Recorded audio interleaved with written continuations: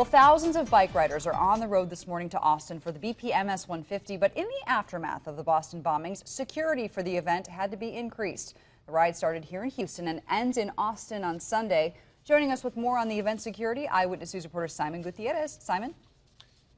Yeah, with an event like this, security is always part of the planning process, but since Monday, organizers say they worked closely with local law enforcement to tighten up any vulnerabilities. The annual ride this year featured close to 13,000 cyclists, starting from 3 different locations in the Houston area. They'll be riding 180 miles to Austin, all to benefit the National Multiple Sclerosis Society.